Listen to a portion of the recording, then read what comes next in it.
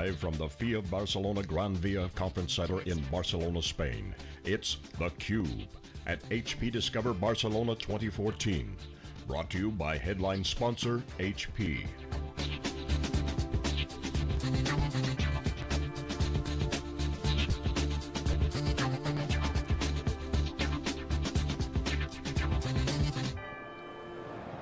Welcome back to Barcelona, everybody. This is theCUBE. We've been here now for 2 days. We're going wall-to-wall coverage for 3 days here at HP Discover. And this is our nth, I can't even keep track of them anymore, HP Discover, documenting the turnaround of HP. We're going to talk about information management. David Jones is here, he's the Senior Vice President of that group, and he's joined with Scott Baker, who is in the product side. Gentlemen, welcome to theCUBE. Thanks for coming on. Thanks for having us. David, good to see you again. Scott, I think this is your first time on. It is, yeah, absolutely. So it's great. So, David, I wonder if you could set up the organization. We just had Colin Mahoney on, and he was talking about the balance sheet. Data, it used to be that data was looked at information as a pure liability. The general counsel said, oh, we got to delete the data, you know, it's expensive to keep, and all of a sudden this big data meme hits and the bit flips, but you still have that tension in organizations, and that's really kind of what you guys are all about, is helping customers manage that. So I wonder if you could just describe the organization and the mission. Sure. We talk about it in really 2 parts. It's all part of the Big Data Solutions Group. So at HP, you know, our belief is that big data is more than analytics. I mean, analytics is what everybody's talking about.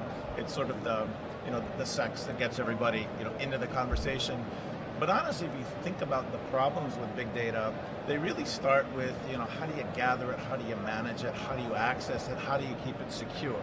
Without that taken care of, you know, everything else that happens upstream is really not going to amount to much.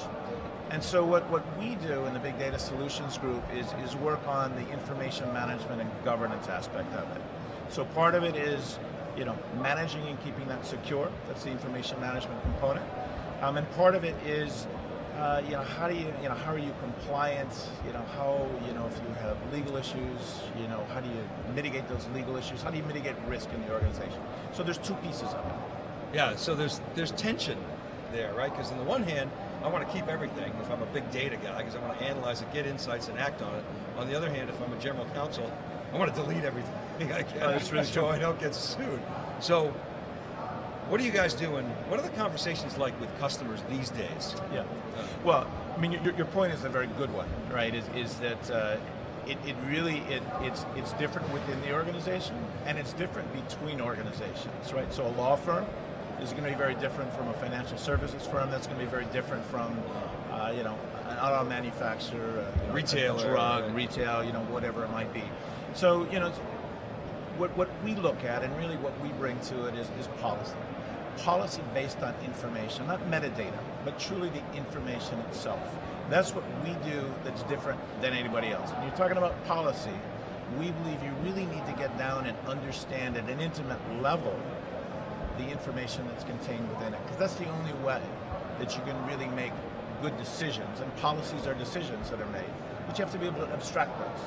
You have to abstract it at the information level, and that's what we do that's different. And we do it on the information management side, so backup, archiving, you know, how long do I keep it, what do I manage as a record, what are my deletion policies around it, and then how do I prepare for inevitable, you know, litigation that might happen, and if that happens, you know, how do I produce the evidence in a way that is, you know, friendly to the courts? David, you made an emphasis, not metadata. Talking about the data. The data itself. Not metadata. Well, I mean, metadata is helpful, right? But metadata really doesn't tell you what's inside the information, right? It's not going to give, it's going to give you basic information. You know, who owns it, when was it created, when was it modified, what are the size, what's the, you know, what's the, you know, the format or the structure of the data. So it gives you lots of information, but that doesn't really tell you, you know, what is my risk in this information? Or, you know, is the information actually active and related to things I'm working on, even though I haven't accessed it in a while? Do I want to keep it around in an active data set, or can I take and I push it off into an archival? You got to crack into the data to You understand. really need to understand the data itself, the information, and that's what we do that's different. We do understand the metadata, but we believe you really need, and we'll let you set policy around it, but we really believe you've got to go deeper than that. And it's the information content itself. It really is the heritage, you know, much of this is the heritage of the autonomy acquisition with IDLE, and then together with Vertica and the Haven platform, that's sort of the guts. That's the the secret sauce. The foundation. It's the foundation on which it's built. Because between those two, you cover all the different data types, and you have very rich, analytics capability. So Scott, I wonder if you could talk about the product portfolio. Sure thing. In the group, and anything specific at the show this week. All right. So building on what David had just shared with you, the focus for us is really on that information. So I think the big data itself, the way that it was defined in the market initially, is really shifting, because all data to me is big. Just as you said, there's this dichotomy between do I keep everything or do I delete everything to protect myself from risk. So at the show, we're really focused on 3 specific products.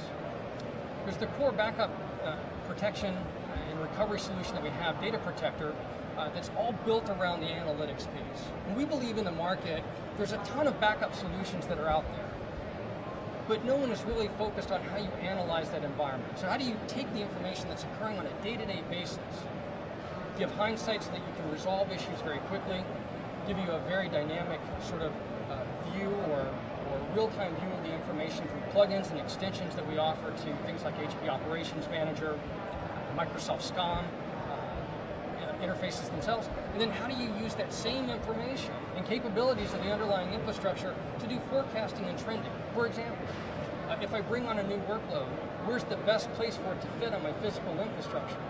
Before you just throw it in blindly and then find problems later on. So as we look at that analysis piece, we think about the records management and the overall use of the information, we wanted to extend that to our end users. So one of the other products that we're releasing or talking about here at Discover is our HP Connected MX product line. This is for the endpoint-based or mobility or mobile information management platforms. So it's based on top of our endpoint-based backup solution, HP Connected, and we've enhanced that and extended it so that the focus is now on dealing with information that is truly mobile. From the laptop back to the core data center, how it may be synchronized into a cell phone or a tablet, and then how that might be shared with individuals within or outside of an organization. And the focus is really about delivering solutions to the enterprise that allow them to analyze the overall backup, recovery, the future needs of that particular piece of information based on the individual components that make up that file. Okay, did I miss one? So I got the backup piece, which is Data Protector. You got this HP Connected MX. That's correct. And the third? You said 3. Oh. Live Vault. Third one was Live Vault. Is Live Vault. Yeah. Okay, right. Also server data protection. Maybe just to pick up on a point that Scott was making, about Connected MX is a good example of how we use information, not metadata, but information to make decisions. So Connected MX is the next version of a product that's been in market for a while called HP Connected. HP Connected is always been thought of as laptop backup. In fact, it's the leader by a large margin, in the market for that. But if you think about the world in which we live today, right? The world in which we live today is not me and my laptop. It's me and all my mobile devices, including my laptop, and access to all of my information. So, what in that world is really data protection? Well, it's not just about I've corrupted a file, or I've got a virus, or I've accidentally overwritten my file, or lost my laptop, I need to get it back. That certainly is an application, but I'm in an airport departure lounge and I need information to certain corporate assets. How do I get that? Right? I'm on an airline. I've got my tablet. I'm at a customer site. It really is mobile information management. And part of mobile information management is the ability to recover from something bad that's happened, virus, corruption, overwritten file. But part of it is simple, and that's all access. Bring it back to me. But part of it is really being able, from a corporate standpoint, to set policy around. Okay, so he's that guy with that role accessing this piece of information, which has personally identifiable information. What then can I do with it? Can I share it? Can I download it? What network am I coming across? What device am I going to, am I actually accessing the information on? All of that's information that, from a policy perspective, we put in the hands of IT to say, well, figure it out. Figure out what works for you. But for that to work, you've got to know about the infrastructure, right? Which is, easy enough, network, access type, those kinds of things, access device. But you also need to know about, well, what's the information? Does it have personally identifiable information? Does it have confidential information? Are there, are there things, in the information itself that would tell you can or you can't share it with somebody else, download it over an unprotected network, put it onto a mobile device? It's really at the information level. So the mobile example is interesting because that's the most challenging. When you think about information risk, risk by its very nature is distributed. It is. On mobile devices, on laptops. So how do you attack that problem? The example I'm thinking is, I don't know what I don't know. And maybe there's a legal hold. Sure. And I need to know who's got what. Sure. And so does the connected MX fit into that, and how so? Absolutely, absolutely. So here's where we sort of flipped the problem on its head and said, really, data protection is not about backup and recovery. Right. That's an aspect of it. It's really about the information itself and what you can do with it. So what we've done with connected MX is we use the backup process. And when you think about the backup process is, a highly secure, very efficient way to transfer information from where you've created it to someplace else. That's really what it is. We call it backup and recovery today, but that's effectively what that does. But if you think about it differently and say, okay, so as I've done that, really what I've done is to create an information hub. And that information hub becomes then the access point for all my various different mobile devices. From an IT perspective, that creates, to your point, that creates the risk. 27% of all corporate information is contained on edge devices. Right? So there is your risk. Now I've got it in my pocket. I leave it at a restaurant, as I did last night. Right? Oh no! So you have all these. I got it back. But you have all these things going on. What we do is we give IT the ability to then create policy around it. Right? So what can I share? What can I download? What can be on this device versus that device? So that's how that's what we do. And you mentioned legal hold, another great example. Usually what happens in an IT department when legal hold comes down is they turn green, because the first thing they have to go do is go physically recover somebody's laptop. It may not be possible. They might not be where they can get at it. If they have some idea of what's going on and they're part of the wrongdoing, there may be other reasons that they can't get at it. But IT actually has that asset. It's their backup data set. It's their information hub. And so through Connected MX, you can place legal hold on that asset. You can do early case assessment on that asset. You can identify information custodians, the people who would have access to this kind of information based on the kinds of files that have been included in backup sets or have been shared with other people under those policies that David talked about. So I like that concept of an information hub. It's powerful. And you have a lot of knowledge about the entire enterprise. I mean, assuming it's been backed up, which most enterprises are backing up. Well, enterprises are, laptops are often not. Yeah, okay. So that's a potential blind spot for organizations, but you can help solve that problem and close that gap.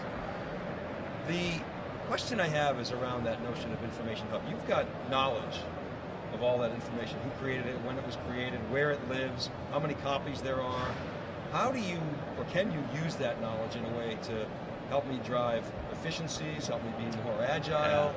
Absolutely. I mean, I think of it as a catalog of, that is the place that all knowledge of the data lives. Absolutely. So absolutely. Talk about that a little bit. Yeah, absolutely. So to your point, it is where knowledge is created in an enterprise. That's really where the thinking goes on, and it's captured on those devices. It's contained in an information hub. So, for instance, Connected MX is integrated with Haven On Demand. Haven On Demand is a rich set of tools that allow organizations, be they end user organizations, VARs, systems integrators, to write scripts to be able to get at and build different kinds of information access. So we have a company, a systems integrator, that is building a knowledge management system. They're a professional services firm. They're building a knowledge management system to be able to mine all that information and allow their employees around the world to figure out who's worked on this kind of a case, who's worked with this customer, who's worked with these rules and regulations, without having to ask questions, but rather querying knowledge that exists at the edge. That's an example. Yeah, and I can see sort of a roadmap for how you might even apply that to solve other problems across HP's portfolio, Sure. not just in the backup and archiving Absolutely, space. absolutely. And that's the how do you mine it for value? Yeah. That same technology, but turned a different way, which in the legal context is, how do I assess my risk? It's the same technology. Well, what have I got? Somebody's using it to find and create value. Somebody else is using it to mitigate risk. So where does that knowledge live? Inside a data protector, or is that? It lives inside ConnectedMX, Yeah. which is which is the distributed file system that lives out in the cloud, or it can be on premise, and accessed through a set of APIs through Haven on Demand. The same principle that we were just talking about, the same principle that we're talking about for ConnectedMX and edge data, also applies to information contained on server data, right? So most of the times when I'm talking to executives at organizations about big data, their eyes light up, and they definitely get, if I could get at that information, I could gain business benefit from it. But then you get into, well, but how do I connect to all those different pieces of information? And if I could connect to that information, how do I do it in such a way that I don't bring the production systems down to their knees? Well, think about it. Same principle in Information Hub. I backed up and archive all the information in my enterprise that's important to me. So I've already solved the problem of how do you access the information, and I've done it in a lazy store, something that I only need in case of disaster, right? It's not mission critical, so I've solved the problem of production data. What we do then is that backup and archiving data then become sources of information throughout the enterprise for the same kinds of things we talked about with ConnectedMX. Excellent. All right, we're out of time, but I'll give you guys the last word. Scott, let's start with you. Just kind of summarize HP Discover, 2014 Barcelona, whether it's customer discussions, product innovations. What's the bumper sticker on the show? Well, I think my favorite one that I saw that I don't see anywhere here was Pure Haven, was one of my favorite slogans that didn't quite make it. So certainly big data changes everything is what we are certainly talking about here. And as we look at the customer conversations, what I'm finding is it's really a connection opportunity to folks like David, myself, and the other product managers where they know we're behind the scenes, but they don't get a chance to see what we're actually working on and actually see the vision that we're talking about. A focus on the endpoint-based devices, as David had mentioned, policies, being able to give true control over the information to the enterprise without sacrificing those end-user conveniences that I, myself, look for when it comes to working with IT.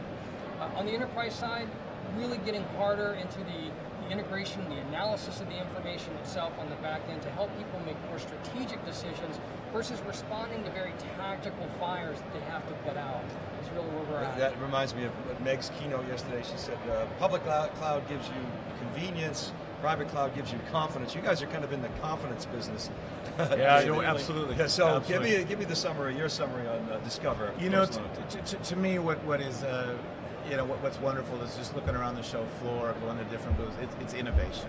It really is innovation. It's different ways of thinking about problems that our customers have and bringing innovative solutions to them. What I love about what Meg's done with HP is there's a very strong belief that one HP together, right? So hardware, software, services, those things together bring better solutions to customers. And I think what you're starting to see on the show floor this year, as opposed to prior, is the different groups working together. We work very closely with converged systems, very closely with storage, to bring much of this innovation to market. So you're starting to see a lot of that happen. That's what gets me excited about. Yeah, we've heard that innovation theme several times, throughout this show. Meg mentioned yesterday, and obviously in the earnings call, HP spending more on R&D, 10% over last year.